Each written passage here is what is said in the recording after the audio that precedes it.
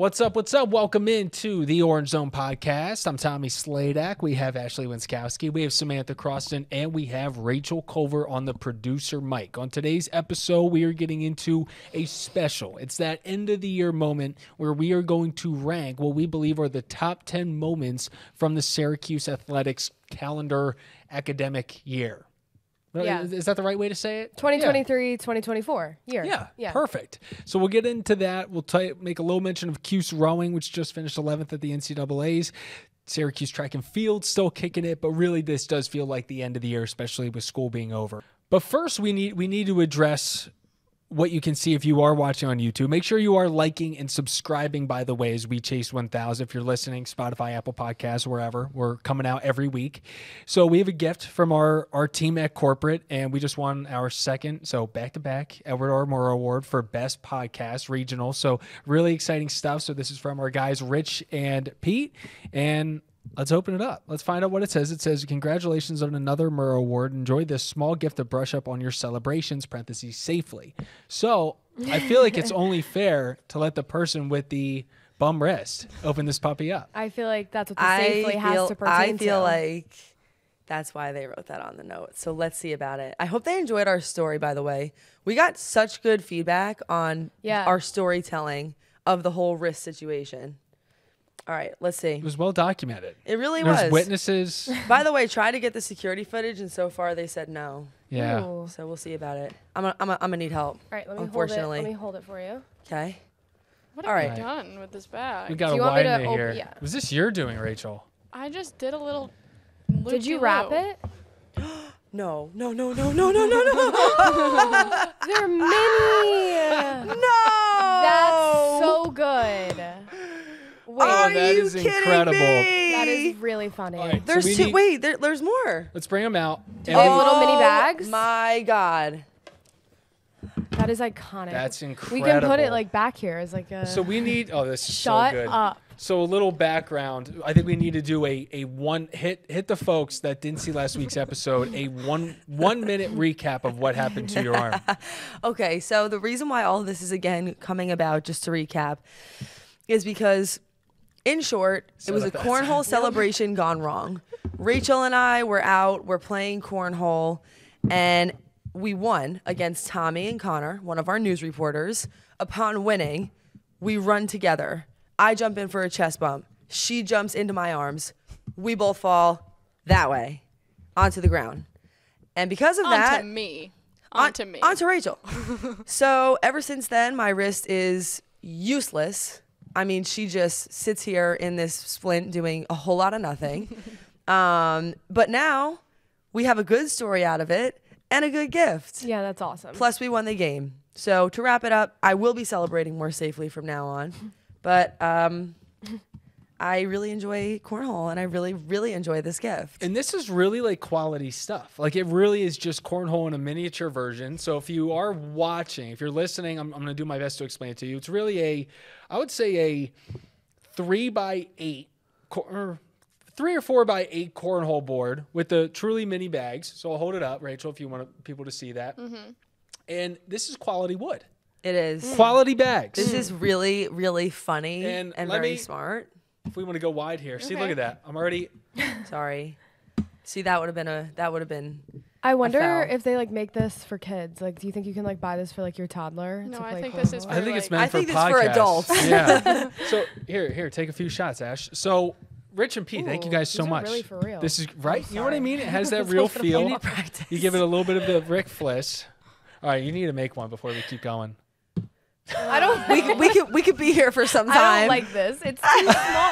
Also, okay, wait. It doesn't stay on the thing. Like, really? There we you go. Okay. We need Amazing. Rachel to get a 4-bagger with this version. Yeah, exactly. Thank you guys so much. That is such a kind gift. So awesome. I really needed a boost today because I'm starting to get really a little bit irritated with this whole situation. Yeah. I'm ready to rock with the two wrists again. So thank you guys. That was a mood brightener. I mean, it's a part of the set now. Like it is going to be Yeah, seen in 100%. the shots because it's a part of the story. Right back there. You know It what I mean? is.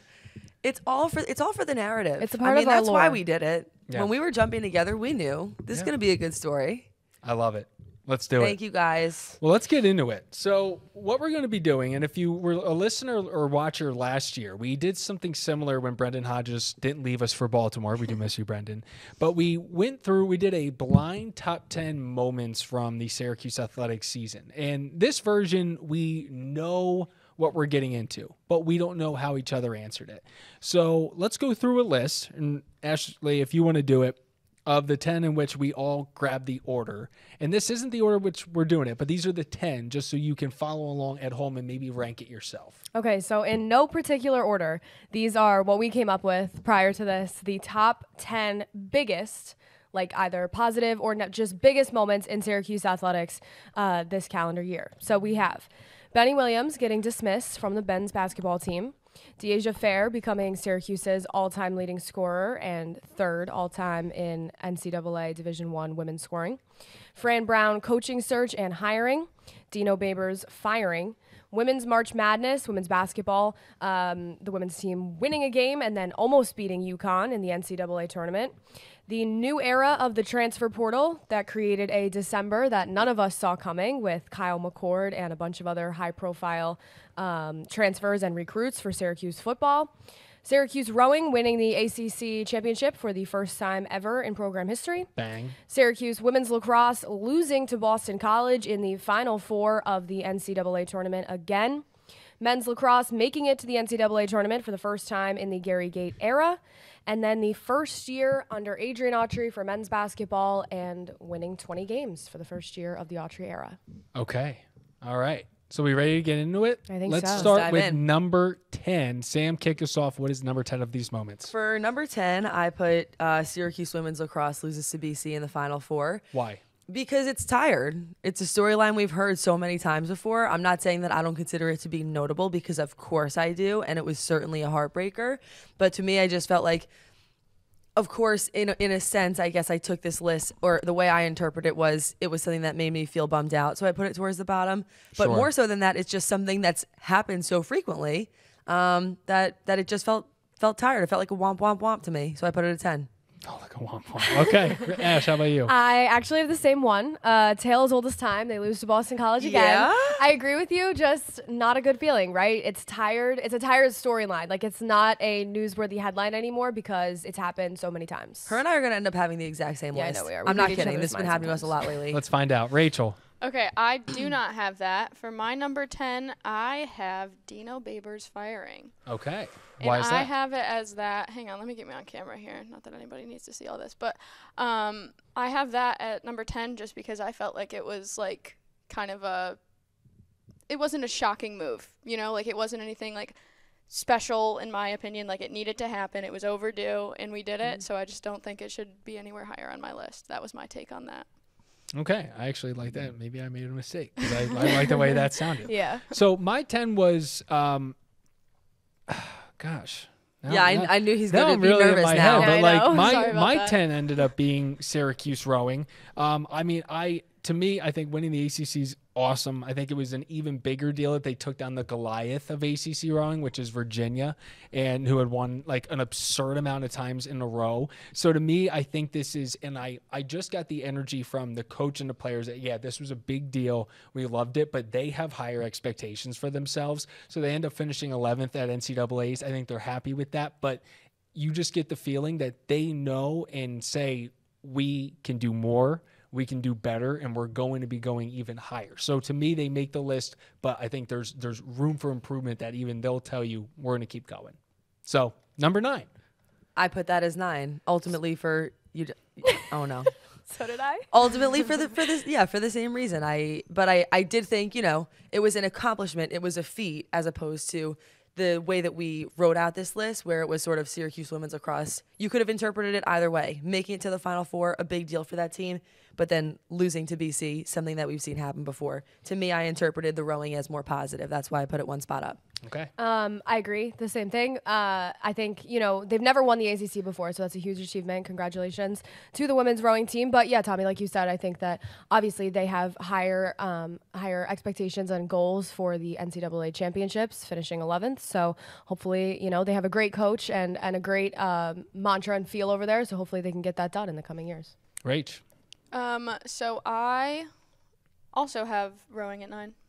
So There we go. I agree Enough with said. everything that was already said, and we don't need to waste time on that. All right. I went women's lacrosse loses to BC in the Final Four. I understand the storyline is tired, but what is making it a tired storyline is that it keeps on happening. So to me, that ends up reversing and it becomes a storyline again. But it sits at 9 because it's frustrating, and I couldn't help but I think make some of the stuff positive a little bit higher. But end of the day, it's something that continues.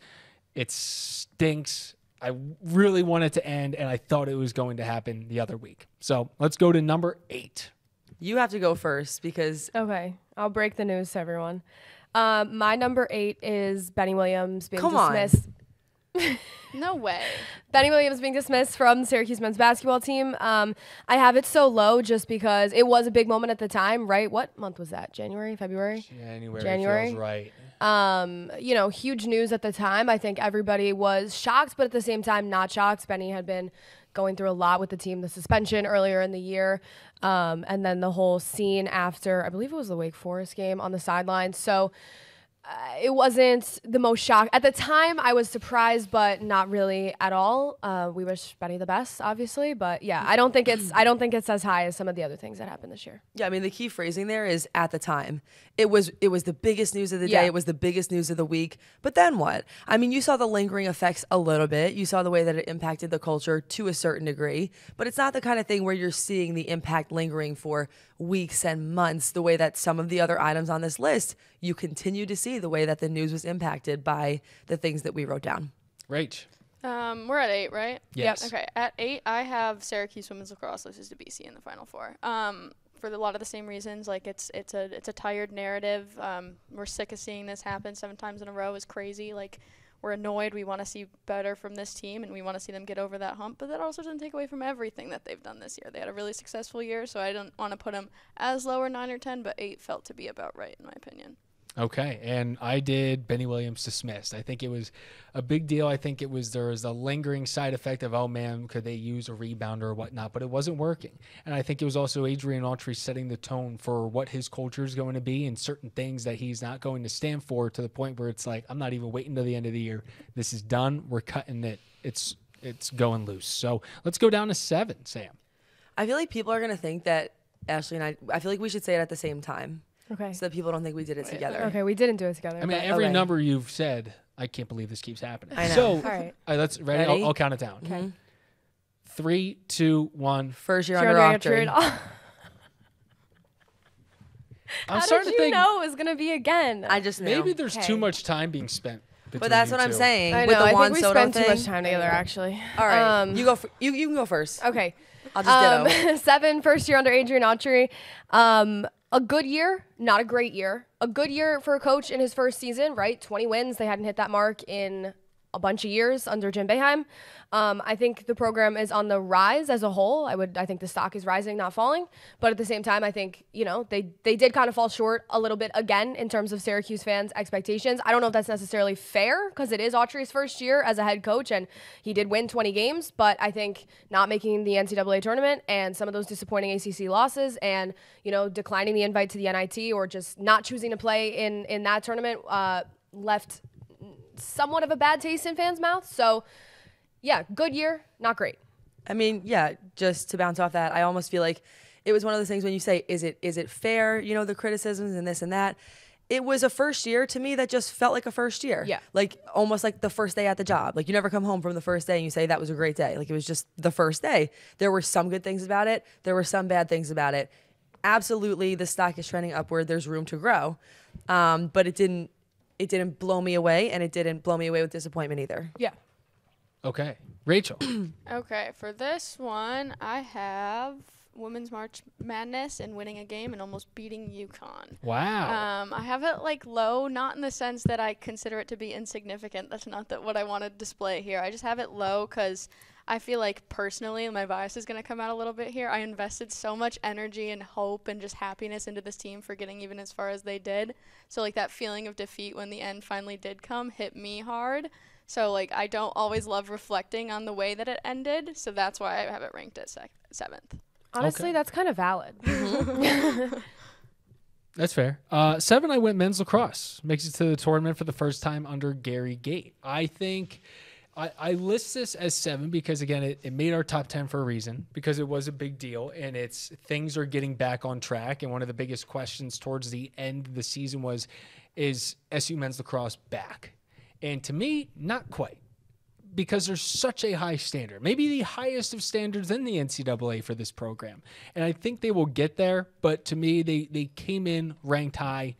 They went the distance. They made the tournament. They won a game. It was right around where I expected, but it's trending in the right direction. So that's a good expectation.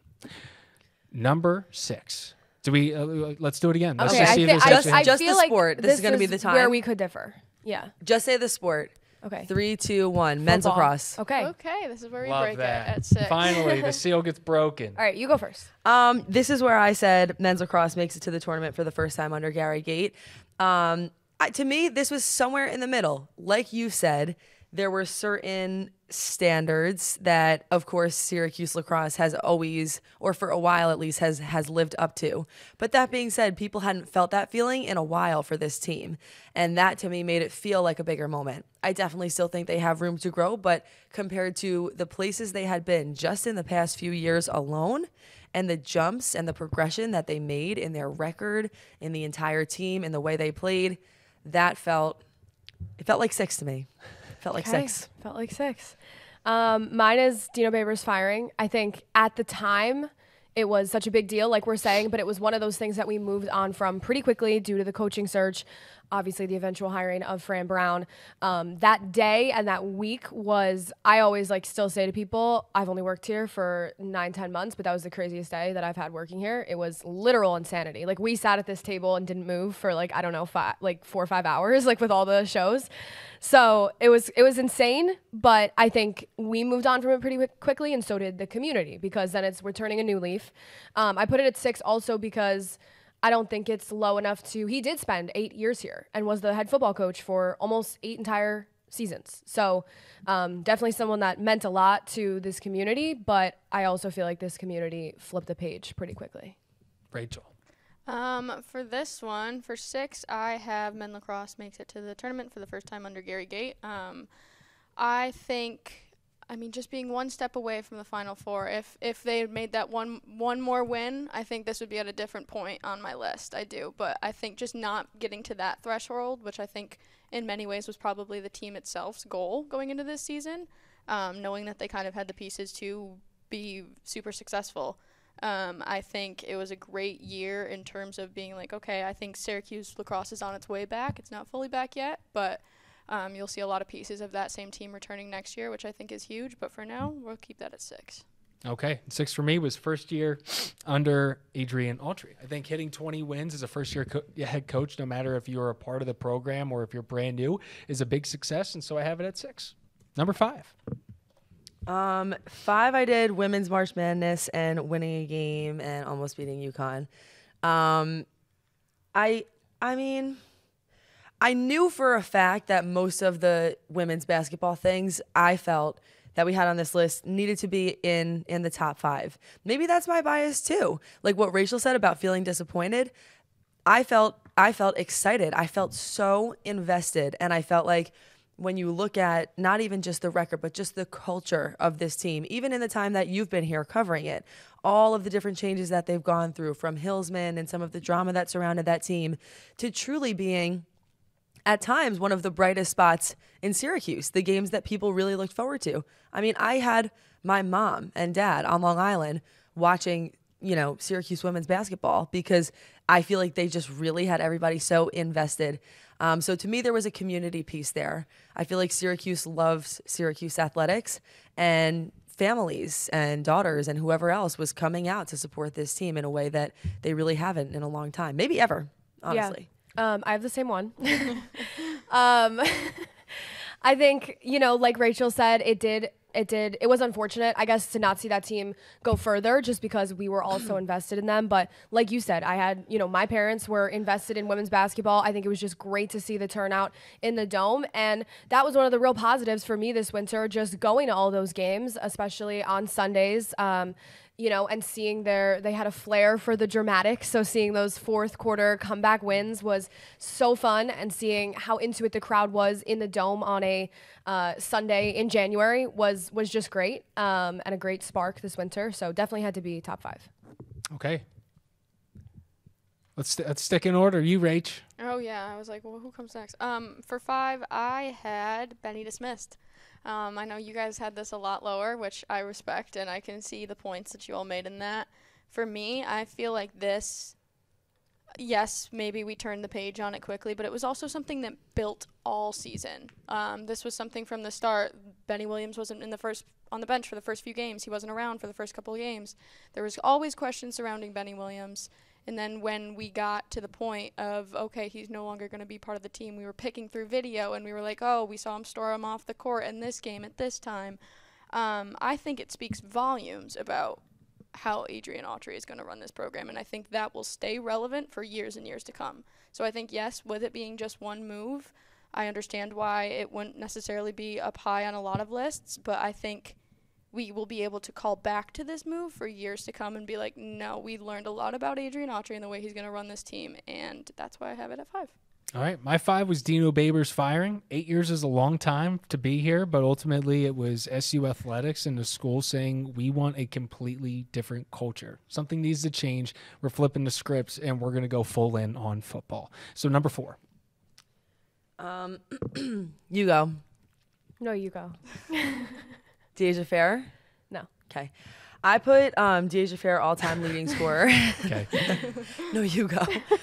Honestly, I feel confident about every single pick I had on this list except for my next 2, and I'm just gonna give it away because I think I would have switched them. We were in sort of a rush doing this. I put Dino Babers firing at 3, and I don't regret that because I'll explain why when we get to it.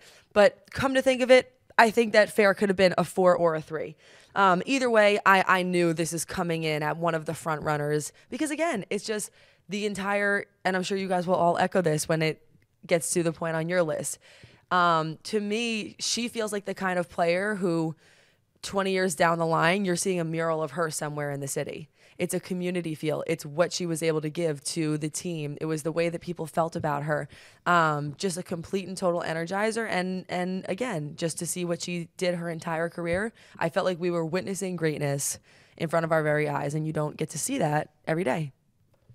So for 4, we're still on 4, Yep. right? Yep. Okay. I have the new era of the transfer portal, and that December that no one saw coming, which I know is going to be controversial, but just wait. That.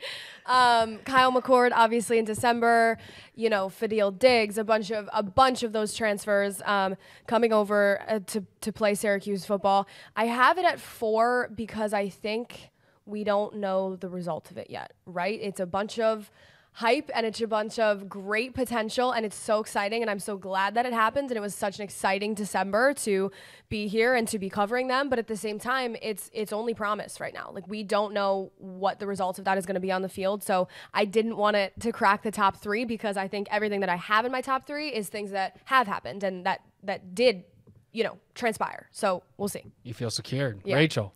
At 4, I have first year under Autry. I think it is really, really hard to come into a program, make it your own after someone like Jim Boeheim held that for 27 years. I think it is incredibly hard to do that, to begin with. I think it's even harder to do that and get 20 wins out of it. I know that the culture of Syracuse basketball leads us all to want tournament appearances. It leads us to want not only tournament appearances, but runs in tournaments. I don't think that happens overnight, and I think what Autry did was really significant. And you consider the history that this program has held for so many years, I think it was a really good step in getting us into the next chapter of what Syracuse basketball will be. There we go. And I went new era of the transfer portal. I think it was just from a coverage standpoint, that December was insane. It was one of those where normally end of the football season you have a few basketball games, but it's that breather before the bowl game. Never happened. Busiest 3-4 weeks. I mean, of the year. It was crazy. Every day had something. So number 3, Sammy. Number 3, I put Dino Babers firing, and the reason that I did that is because I agree that it wasn't shocking to find out that he was getting fired, but that decision, I mean, you talked about, like sometimes it's easy to see how notable a day was by what we actually did during the day. I mean, we're never doing orange zone hits all throughout the show. Like it was a big deal. But that decision really set into motion 5-6 months plus of some of the craziest things that I've witnessed since I've been here. And it all started with them making the correct decision to fire Dino Babers. Everything that followed after that was when you're starting to hear those conversations of fans talking about, I haven't seen Syracuse football, or I haven't been this excited about Syracuse football in my entire life. And to me, the start of that, the catalyst, firing Dino Babers. I like it.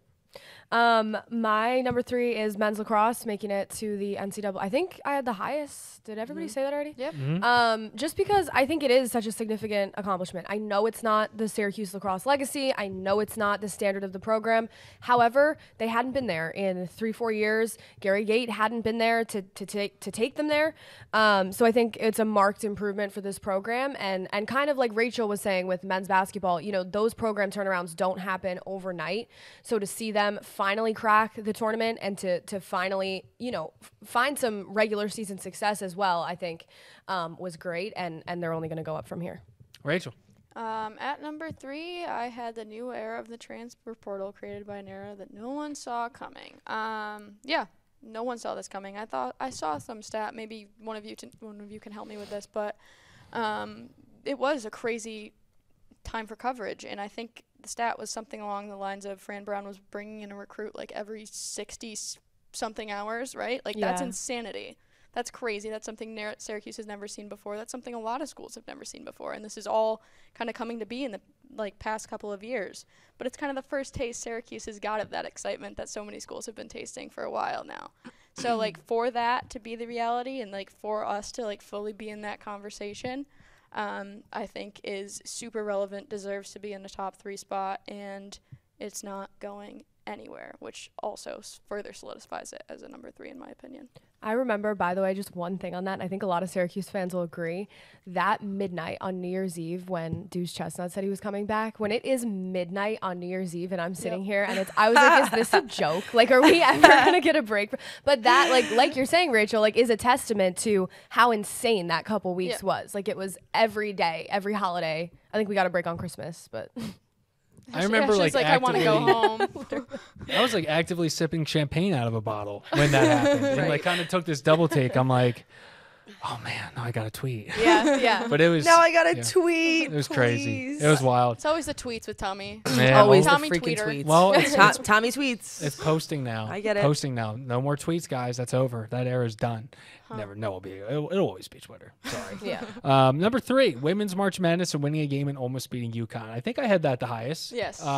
So this is a second-year coach that took her team to March Madness and almost knocked off an absolute dog on the NCAA women's side. It is a big step, and we're just seeing an upward climb for Felicia Leggett-Jack that, to me, she said it in her opening press conference. She's like, I'm going to bring a championship here, and I believe it. I think that day's coming. So that's my number 3. How about number 2? My number 2 is the new era of the transfer portal. And I don't know why, but I'm honestly shocked that no one else has it that high. I thought for sure that was going to be in most people's 1 or 2 spot. Because here's the thing. I very much so enjoyed the point that you brought up about the potential, because I guess you're right to a certain, you're right. We haven't seen all of the impacts that we will see. But for me, I think that actually is also why I put it at number 2, is because of the potential. There's 2 different things operating at the same time here. Number 1 is all of the things that you've already seen as a result of that. Kyle McCord is included in this bullet point. All of the big names that he brought in, that Fran Brown brought in, are included in this bullet point.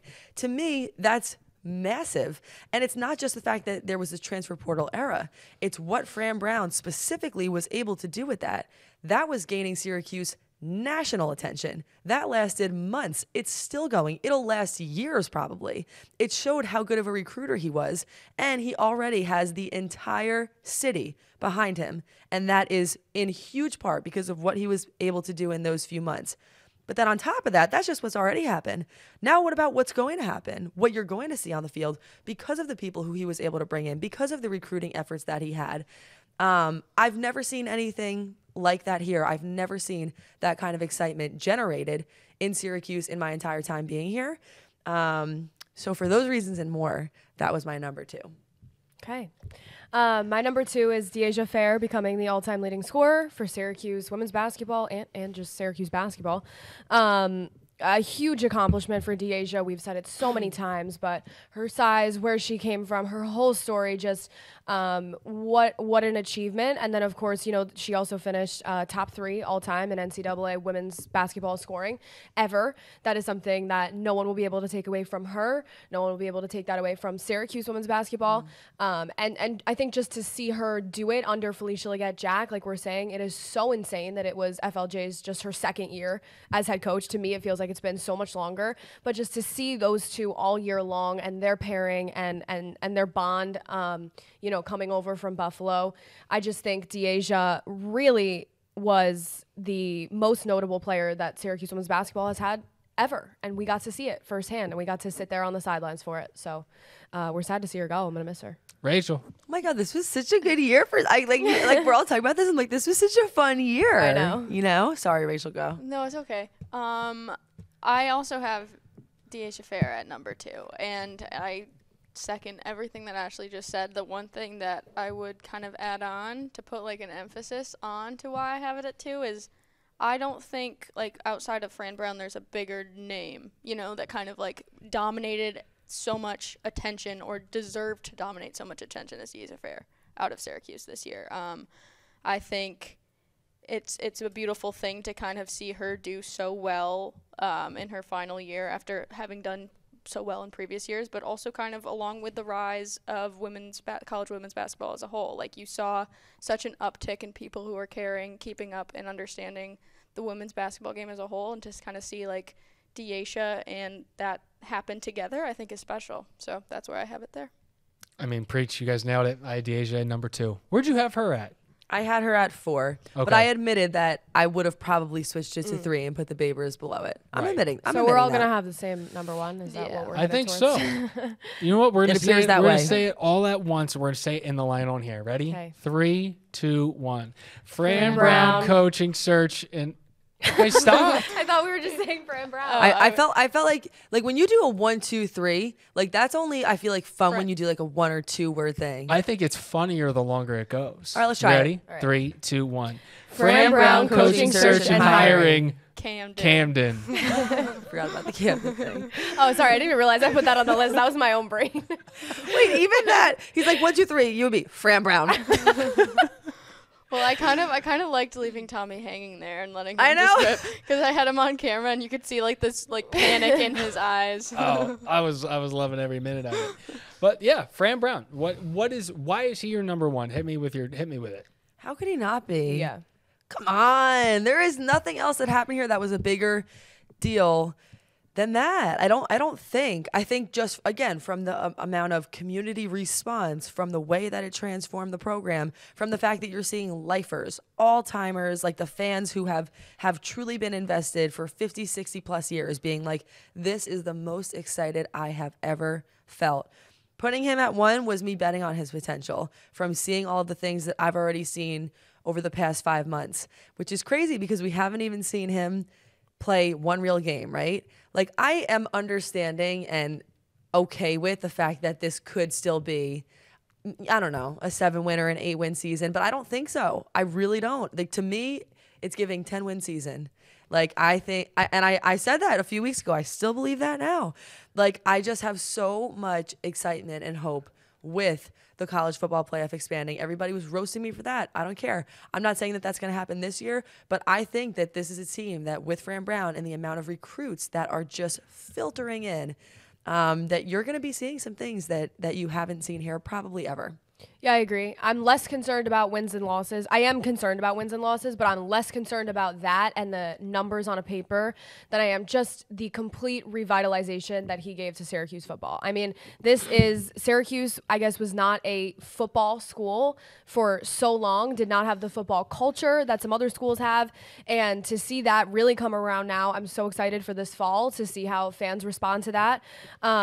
And I think it's going to be great. I think not only football, but also just the Syracuse athletics, just the accountability piece that he's bringing, dart, detail, all of that stuff that's around this school and this athletic program is so fantastic. He provided us so many great moments this winter off the field.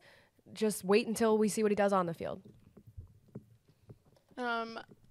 I think what stuck out to me was even like what Sam just said. I think she summed it up in a one-liner. Me putting him at 1 is betting on his potential. Like, that's what all of this is. Like, we've seen what we've seen from him. All of it's been great outside of the football, outside of the sports, outside of the athletics, him investing in the community, him caring, him being there, being present in ways that we have not seen from any previous football coach at Syracuse. I think that the sky's kind of the limit to see what happens here, and as long as the community stays behind him and he continues to invest in it, I think he will make the most of his time here, and as will the football team as they play. For me, this came at the perfect time because Syracuse was one of many schools that found themselves in this situation of college football is king. Mm-hmm. Can we lift ourselves up to be a part of where this is heading? Because we don't fully know just yet, but it's huge. In the future of people's athletic departments and their success, so much of it is going to come down to football. And I think Syracuse had a home run with this hire and everything we've seen so far. He's so different. There's nothing that compares that I can ever think of in a way that this man has created an impact on a fan base having not even played a game.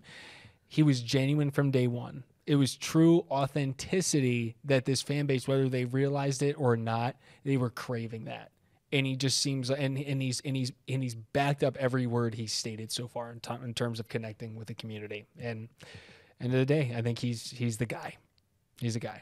And just to go off of that, not even just in Syracuse, but in the whole Northeast, right? We're all from the Northeast.